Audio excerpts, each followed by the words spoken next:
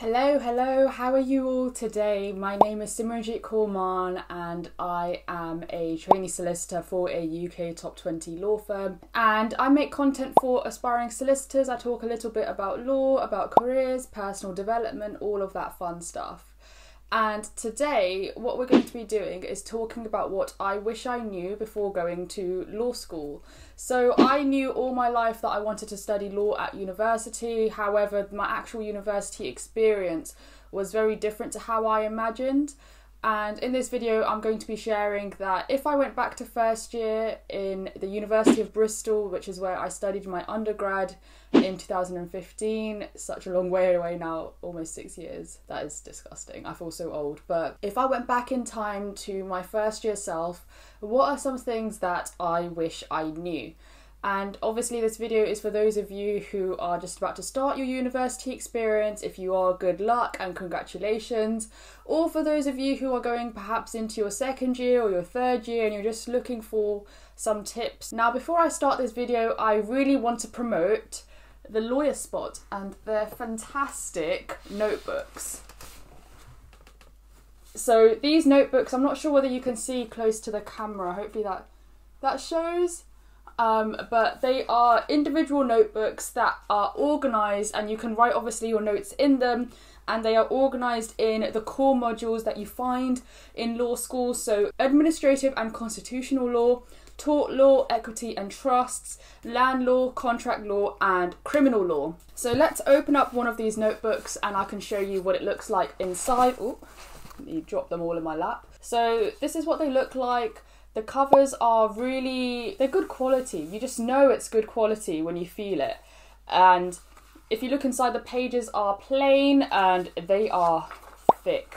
They are thick sheets of paper, which is the best thing, because my biggest pet peeve when it comes to notebooks and writing is when you're writing on one page and you flip over to the next page and the ink has pretty much spilled through, and it just makes my notes look really messy and horrible, which is not what I want. This is exactly what I wish I had when I was in law school. So these notebooks are made entirely in the UK, in Britain, and I think the manufacturer has been in this business for over 100 years. All of the Lawyer Spot's products also hold an FSC certification. Essentially, Lawyer Spot was founded because they felt like law students, as we are sophisticated individuals, and their stationery should not be generic, it should also be the same level of sophistication. Of course, there's an exclusive discount available to you all if you use SIM15 at the checkout. Check out their collection via the link below. Right, now let's jump into the video itself. So the first thing I wish I knew when I was going to law school was the importance of networking, going to events,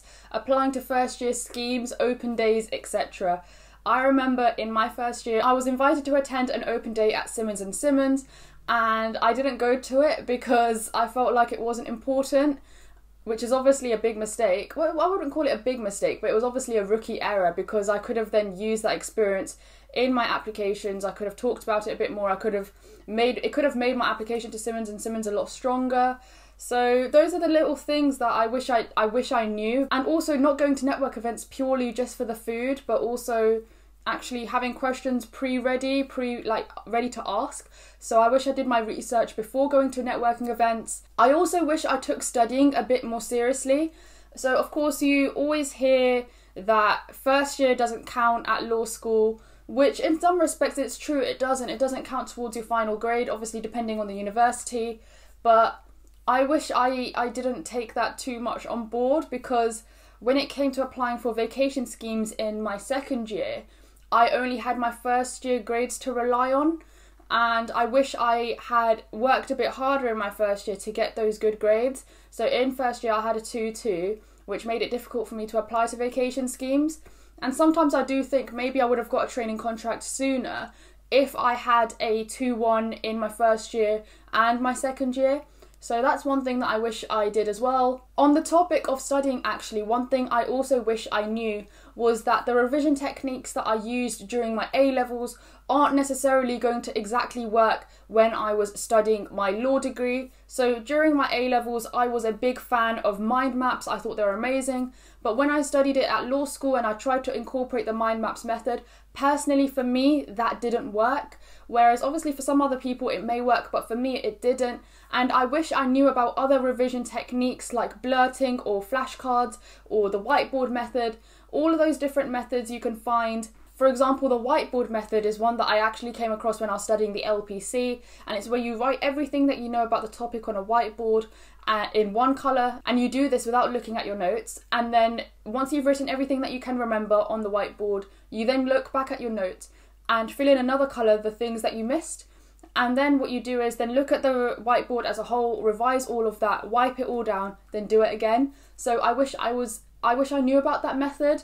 I also wish I had Unjaded Jade's book. I think she did a book about ways to study and what she knew when she was going to be back to university. I'll link her book in the description below. I've not read it myself personally, but I've heard really good things about it, and I think she's a great study YouTuber, so I'm sure she has some great tips for you. I also wish I was more social with my law cohort when I was at university. I really kind of avoided law students. I had a few law friends, I'm not going to lie, but a lot of them I mainly avoided. I didn't really go to the socials as much within my law society because I was really intimidated by my law cohort. I felt like they knew everything, they were so on the ball, and I was just really pretty much winging it throughout. However, if I did build those solid foundations and I got over that intimidation, I may still have a solid network now for me to have relied on as a trainee solicitor. And instead I had to build that framework and build that network during the LPC itself. I also think having a strong friendships in your law cohort can also mean that you can learn from each other in terms of studying.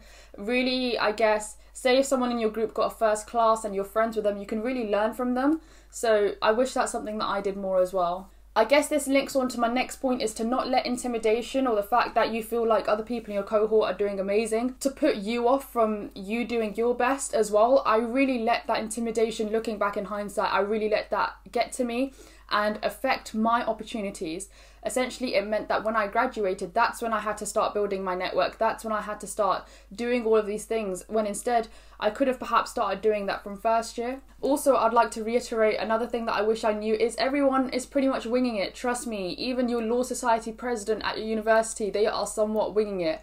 And I wish I knew that, because I always felt like everyone knew what they were doing at university and I was the only one who just had no clue and was always clueless in seminars and workshops. Another thing I wish I knew when I was at university is the importance of attending seminars and workshops. Lectures for me, not so much, because for my university, lectures were recorded and I felt like I actually learnt better when I was in the comfort of my own room and I could pause the lecture, rewrite my notes as required, and then restart the lecture and listen to it. So I don't personally regret missing any lectures, but I think if you are at a university where your lectures are recorded, do try and figure out, for example, whether you prefer going in person or whether you like them being recorded and you listening in your own time. I guess one of the disadvantages of listening to your lectures in your own time when they're recorded is that you can easily fall behind. So what I tended to do was sometimes I did go in and listen to my lectures just to try and stay on track.